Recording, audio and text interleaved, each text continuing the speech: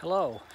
Last year I had a garden out here and the varmints terrorized the corn, raccoons and deer. So this year I put up a double electrical fence.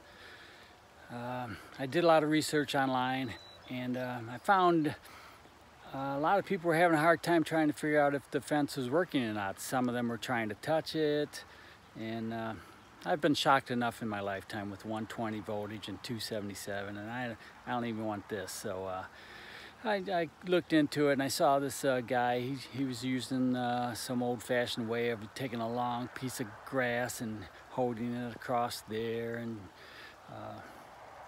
feeling the tingo. Well, I'm gonna do it using a tick tracer. This here is my tick tracer. It's Fluke. Turn it on. Okay. And then